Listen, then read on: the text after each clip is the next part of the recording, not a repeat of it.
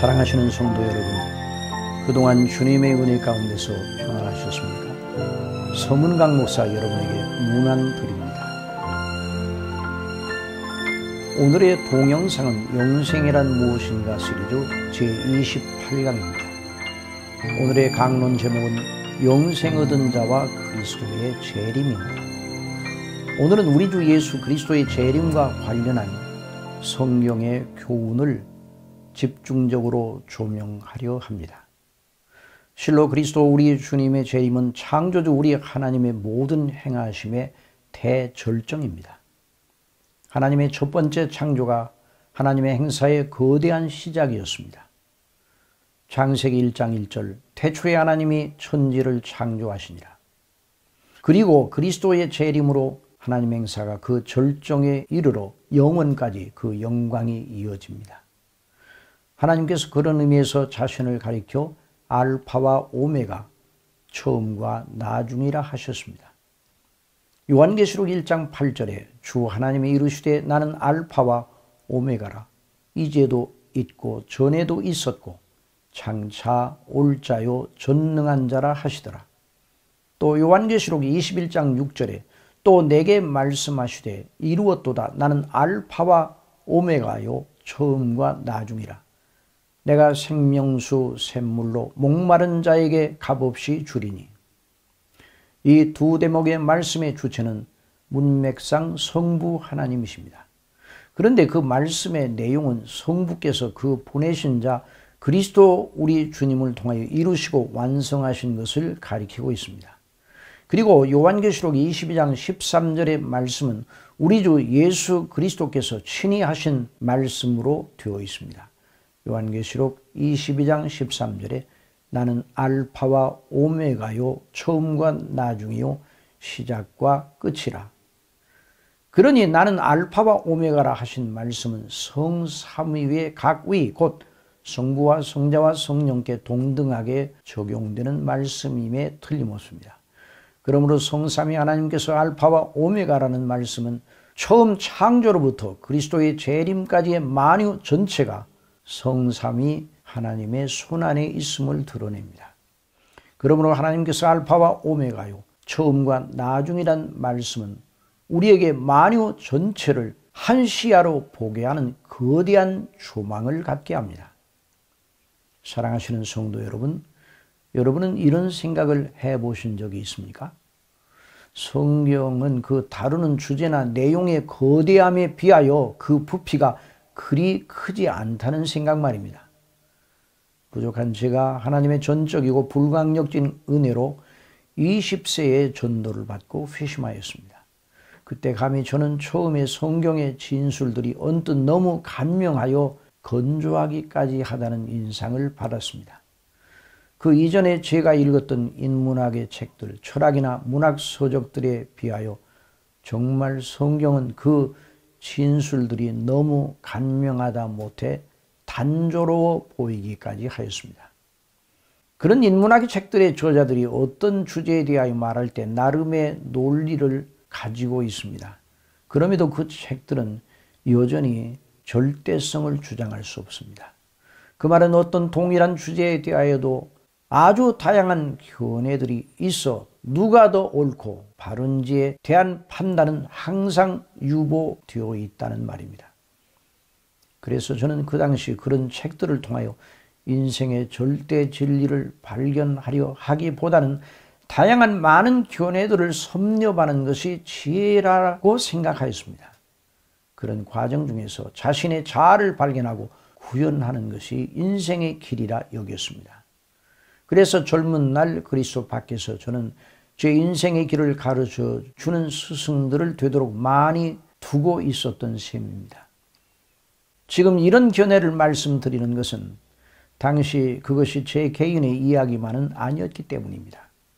지금 그리스도 밖에 있으면서 나름으로 인생을 깊이 생각하는 이들이 그런 입장에 서 있습니다. 그런데 제가 전도를 받고 교회를 출석하며 목사님의 설교 말씀을 듣고 성경을 읽기 시작하니 정말 이전과는 딴판의 세계가 거기 있었습니다. 정말 성경의 세계가 제게 별세계였습니다. 제 어린 믿음의 시각에도 성경은 오직 하나에 집중된 책이었습니다. 사실 저를 전도한 이와 2개월여 동안 교제하면서 그 전도자를 통해서 받은 인상도 그러하였습니다. 그 전도자는 오직 하나의 목숨을 걸고 있다는 느낌을 제게 주었습니다. 그래서 저는 중대한 결심을 해야겠다는 생각이 이르렀습니다. 제가 가지고 있던 기존의 가치관을 견지하기 위해서라면 그 전도자와의 교제를 끊어야 하겠습니다. 그러나 제가 견지하던 가치관이 그 전도자가 가진 가치관보다 높아 보이지 않았습니다. 당시 저는 몰랐지만 성령님으로 말미암아 그런 생각을 하게 하시어 전도자의 권유대로 우리 주 예수님을 믿게 하신 하늘에 계신 하나님 우리 아버지께 영광을 돌려드립니다. 정말 성경을 하나의 책 정도로 알고 있는 관점과 성경을 하나님의 살아있는 말씀으로 믿고 목숨을 걸고 있는 사람과 정상적인 교제가 이루어질 수 없습니다. 그런 과정을 통하여 하나님께서는 저로 하여금 성경대로 믿는 믿음의 길로 들어서게 하셨습니다. 그리고 제가 성경을 읽기 시작하면서 성경이 정말 오직 하나에 집중된 책임을 발견하게 하시는 은혜를 주님께서 주셨습니다. 그리고 제가 주님의 은혜를 받아가면서 그렇게 단조롭게 보이던 성경의 모든 진술들이 너무 광대하다는 것을 발견하기 시작하였습니다. 그리스도 밖에 있는 여러 인생관들이 성경과 공존할 수 없는 이유가 바로 거기에 있습니다. 그래서 성령께서 사도 바울로 하여금 이렇게 말하게 하신 것입니다. 고린도후서 5장 17절 그런즉 누구든지 그리스도 안에 있으면 새로운 피조물이라 이전 것은 지나갔으니 보라 새 것이 되었도다. 성경은 정말 오직 창조주 하나님께 집중된 책입니다. 창세기 1장 1절 태초에 하나님이 천지를 창조하시니라. 요한계시록 22장 13절 나는 알파와 오메가요 처음과 마지막이요 시작과 마침이라. 실로 성경의 매 지면에서 우리는 그렇게 새롭게 지으심을 받은 하나님의 사람들이 영원한 생명과 영광과 복락이 하나님의 이름의 영예와 영원히 분리되지 않음을 발견합니다. 물론 그렇다고 그 말을 성경은 사람은 전혀 안중에도 없고 오직 하나님만 중요하게 여기는 책이라는 뜻은 아닙니다. 성경은 정말 사람에 대하여 말합니다. 성경은 사람을 위하여 기록된 책입니다. 모든 성경은 사람이 들어야 할 것을 말하고 있습니다. 아니 성경 66권의 각 책의 저자들은 다 자기 책을 받아 읽을 자들을 염두에 두고 책을 썼습니다. 성경은 실로 사람에 관한 일을 말합니다. 그런데 그 사람에 관하여 말하되 오직 그 사람을 지으시고 조성하시고 판단하시고 구원하시는 하나님만을 경외하고 신뢰하는 사람만 영원히 복되다고 말합니다. 그러므로 성경은 처음부터 끝까지 그 독자로 하여금 오직 하나의 초점, 곧 창조와 통치와 심판과 구원의 하나님만 집중하여 우러러보게 합니다. 그래서 진정 성경대로 하나님의 은혜로 말미암아 그 하나님 앞에 자신이 죄인 중에 괴수임을 알고 지옥 형벌을 받기에만 합당한 자신의 입장을 보고 애통하며 하나님의 긍휼을 애원하는 사람, 그 사람이 복이 있습니다. 마태복음 5장 3절 심령이 가난한 자는 복이 있나니 천국이 그들의 것이며 애통하는 자는 복이 있나니 그들이 위로를 받을 것이며. 그러므로 성경대로의 참된 그리스도인들, 그리스도를 믿음으로 말미암아 영생을 얻어 하나님의 자녀가 된 이들은 오직 하나의 자기의 존재와 이생과 내생과 영혼을 내어 맡긴 사람입니다. 성경이 우리로 집중하게 하는 오직 그 하나의 정체는 무엇입니까? 우리의 하늘 아버지, 우리의 구주 예수 그리스도, 우리의 보혜사 성령님, 성삼위 하나님이 바로 성경이 우리로 집중하게 하는 하나입니다. 그래서 영생은 죄로 인하여 하나님을 떠나 흑암과 파멸의 무적행에서 사람을 건지시어 성삼위 하나님과 화목하고 영원히 끊어지지 않은 교제로 들어가게 하신 하나님의 행사입니다. 요한복음 17장 1절 이하에 예수께서 이 말씀을 하시고 눈을 들어 하늘을 우러러 이르시되 아버지여 때가 이르렀사오니 아들을 영화롭게 하사 아들로 아버지를 영화롭게 하게 하옵소서. 아버지께서 아들에게 주신 모든 사람에게 영생을 주게 하시려고 만민을 다스리는 권세를 아들에게 주셨음이로소이다. 영생은 곧 유일하신 참 하나님과 그가 보내신 자 예수 그리스도를 아는 것이니이다.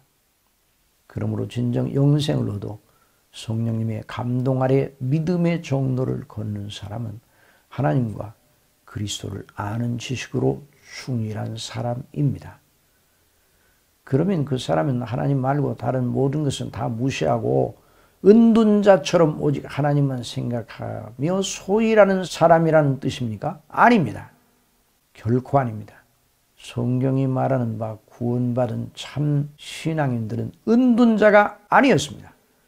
창세기 5장 21절 이하에 에녹은 65세에 무두셀라를 낳았고 무두셀라를 낳은 후 300년을 하나님과 동행하며 자녀들을 낳았으며 그는 365세를 살았더라. 이 대목에서 우리는 하나님과 동행하는 참 믿음의 사람 에녹의 삶의 실제가 어떠하였음을 발견합니다. 에녹이 300년 동안 하나님과 동행하면서 자녀들을 낳았습니다.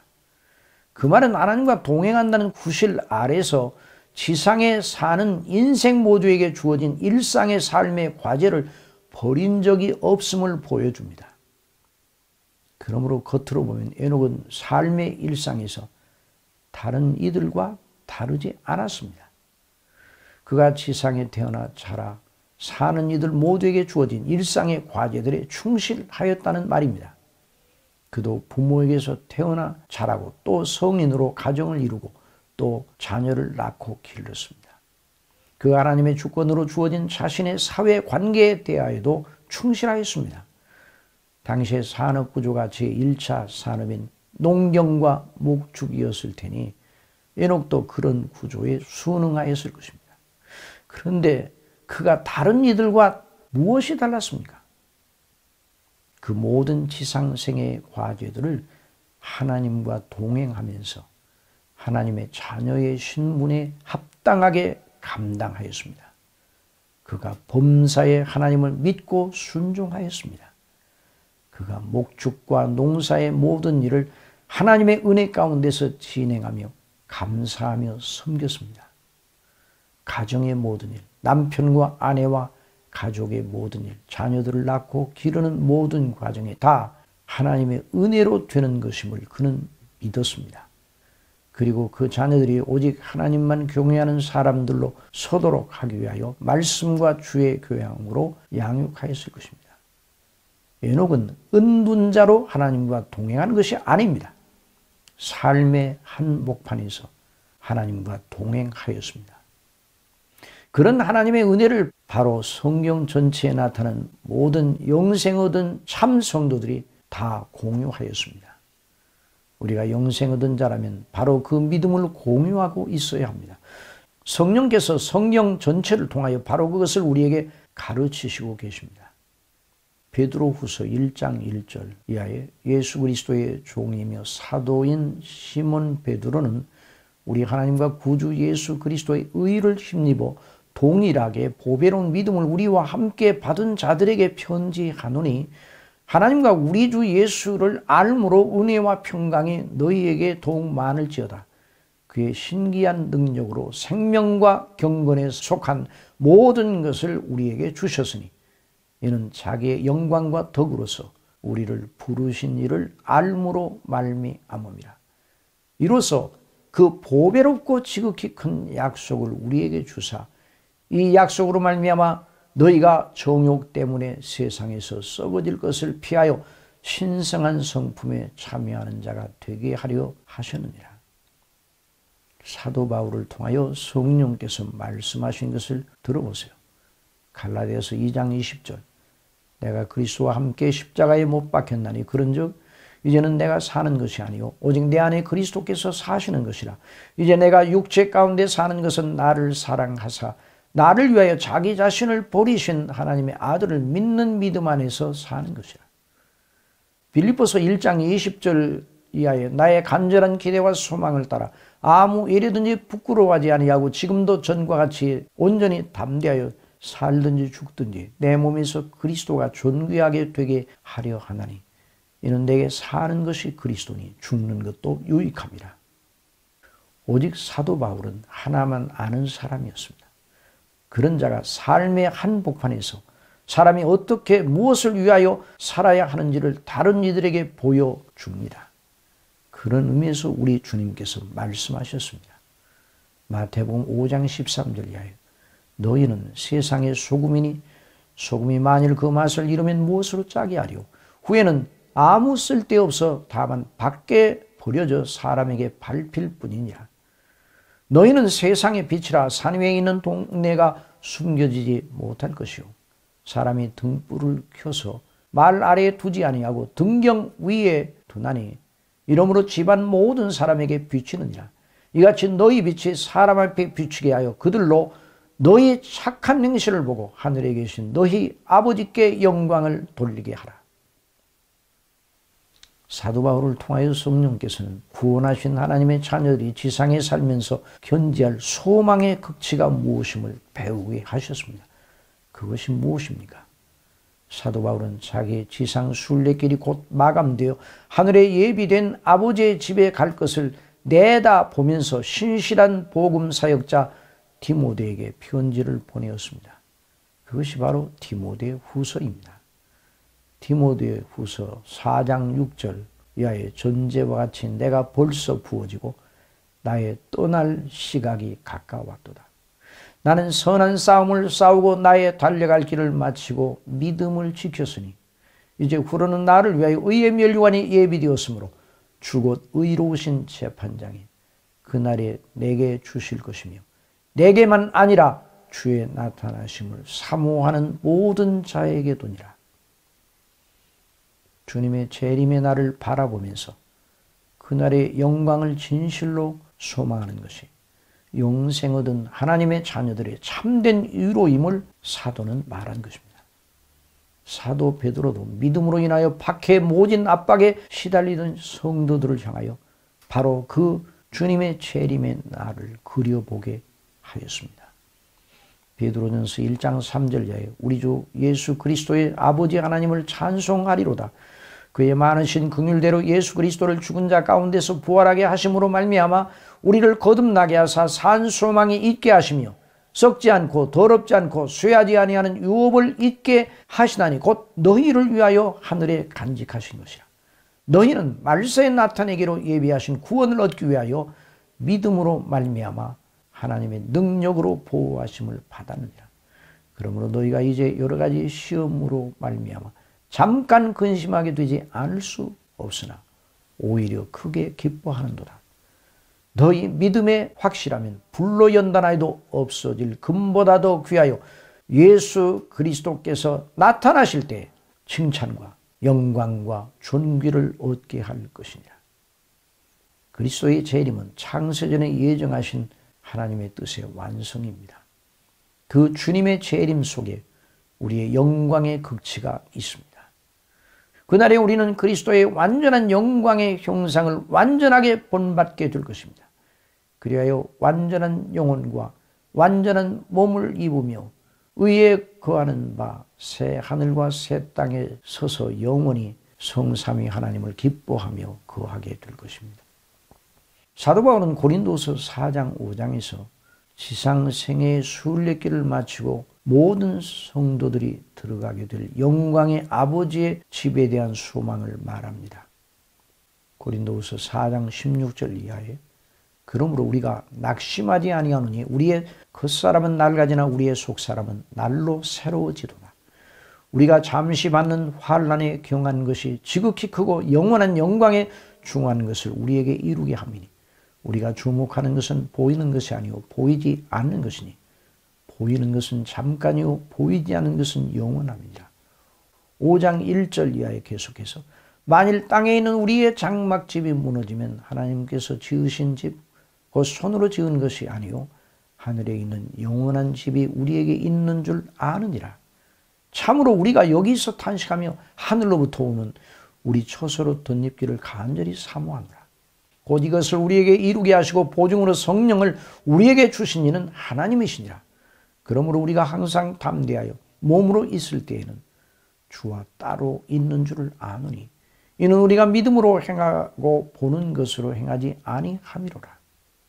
우리가 담대하여 원하는 바는 차라리 몸을 떠나 주와 함께 있는 것이라. 그런데 우리는 몸으로 있든지 떠나든지 주를 기쁘시게 하는 자가 되기를 힘쓰노라. 성령께서는 사도 바울을 통하여 영생 얻은 우리가 지상에 있을 때 가져야 할 영광의 소망을 가르쳐 주셨습니다. 우리의 영광의 소망의 극치는 바로 하나님 아버지의 집의 영광입니다. 성경은 그 영광의 소망의 극치에 비추어 지상에서 우리가 견지할 삶의 지혜와 방식을 배우라고 말합니다. 그래서 우리 주님께서 제자들을 위로하신 말씀의 극치가 바로 하늘에 계신 아버지의 집이었습니다. 요한복음 14장 1절 너희는 마음에 근심하지 말라. 하나님을 믿으니 또 나를 믿으라. 내 아버지 집에 거할 곳이 많도다. 그렇지 않으면 너희에게 일렀으리라. 내가 너희를 위하여 거처를 예비하러 가노니 가서 너희를 위하여 거처를 예비하면 내가 다시 와서 너희를 내게로 영접하여 나 있는 곳에 너희도 있게 하리라. 아버지의 집의 개념 속에 아버지와의 생명의 교제 속에 거하며 완전한 안식을 영원히 누리는 것이 들어있습니다. 전장에 나간 병사들의 최고의 의로는 그 전쟁이 종식되고 무사하게 집으로 가는 것입니다. 그 집에 사랑하는 가족이 있습니다. 우리 영생 얻은 사람들은 바로 성삼위 하나님과의 완전한 교통과 안식의 처소에 이르는 것을 최고의 소망으로 삼습니다. 요한계시록 14장 13절에 또 내가 들으니 하늘에서 음성이 나서 이르되 기록하라. 작은 미우로 주 안에서 죽는 자들은 복이 있도다 하시매 성령이 이르시되 그러하다. 그들이 수고를 그치고 쉬리니 이는 그들의 행한 일이 따름이라 하시더라. 그런데 하늘의 아버지의 집의 영광의 연장선상에 우리 주님의 재림이 있습니다.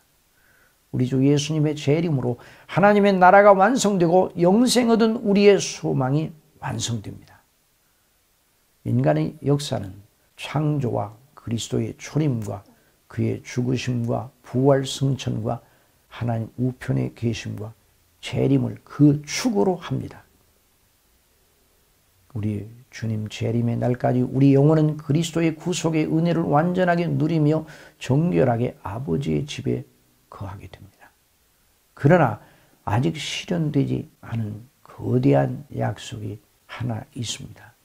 그것은 우리 영혼들도 그리스도의 영광의 형체를 옷 입는 것입니다. 그것을 가리켜 몸의 부활이라고도 합니다.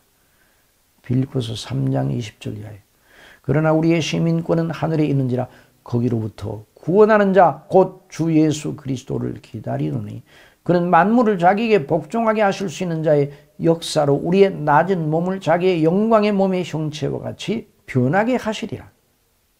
데살로니가전서 4장 13절 이하에 형제들아 자는 자들에 관하여는 너희가 알지 못함을 우리가 원하지 아니하노니 이는 소망 없는 다른 이들과 같이 슬퍼하지 않게 하려 함이라. 우리가 예수께서 죽으셨다가 다시 살아나심을 믿을진데 이와 같이 예수 안에서 자는 자들도 하나님이 그와 함께 데리고 오시리라. 우리가 주의 말씀으로 너희에게 이것을 말하노니 주께서 강림하실 때까지 우리 살아남아있는 자도 자는 자보다 결코 앞서지 못하리라.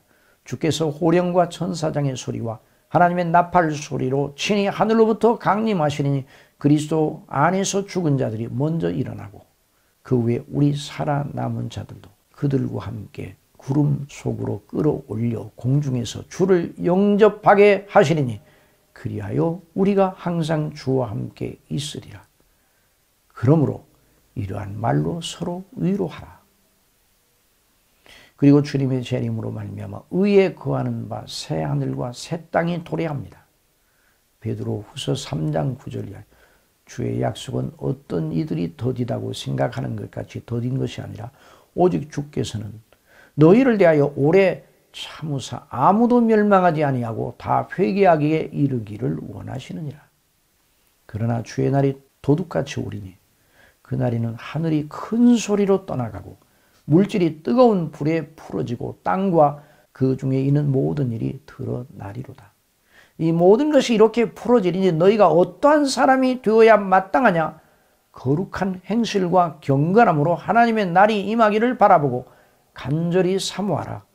그날에 하늘이 불에 타서 풀어지고 물질이 뜨거운 불에 녹아지려니와 우리는 그의 약속대로 의가 있는 곳인 새 하늘과 새 땅을 바라보도다.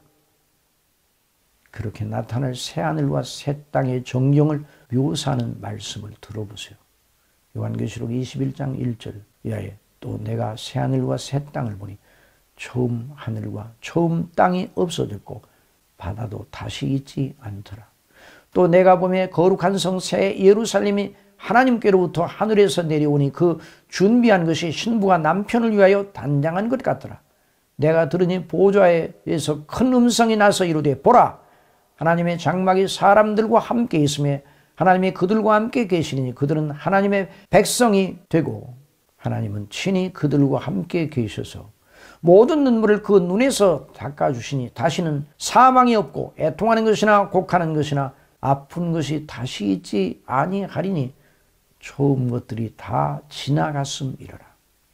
보좌에 앉으신 이가 이르시되 보라 내가 만물을 새롭게 하노라 하시고 또 이르시되 이 말은 진실하고 참되니 기록하라 하시고 또 내게 말씀하시되 이루었도다.